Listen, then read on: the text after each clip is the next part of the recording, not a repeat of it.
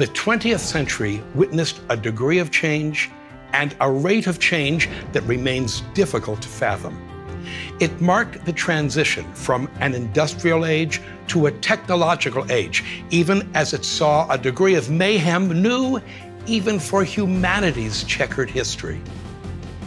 What a century it was, and it would seem that all of the 20th century's glory, agony, and its attendant rate of change found its way into its music.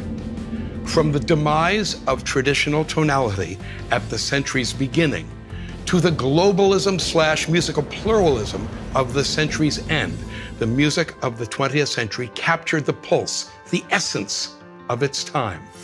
In this course, I will explain why, historically, culturally, and musically, why the traditional tonal musical language became increasingly irrelevant to an increasing number of composers as the 20th century progressed. The risks of abandoning traditional tonality in favor of often dauntingly complex new musical languages were huge, among them the alienation of much of the listening audience. So we'll deal with the demise of traditional tonality and the issues of listener comprehensibility, and we will observe the dazzling variety of new approaches to the musical language, some of them more challenging than others, but all of them fascinating and completely of their time.